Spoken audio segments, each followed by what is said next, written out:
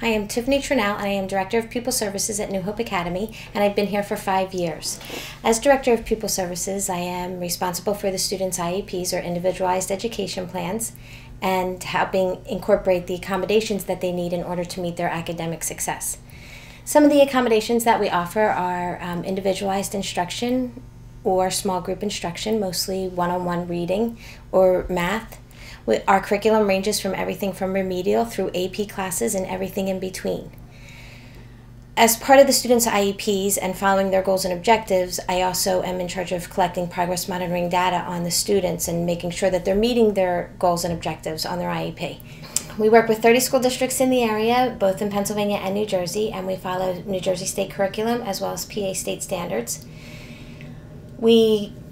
In working with the school districts, we collect progress monitoring data so that we are able to chart their goals and objectives and see if they're meeting their needs.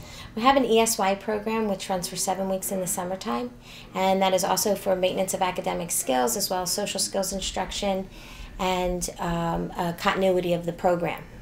We offer many accommodations in our setting at New Hope Academy, and we try to be very proactive to reduce anxiety and stress or to de-escalate any behaviors that are occurring.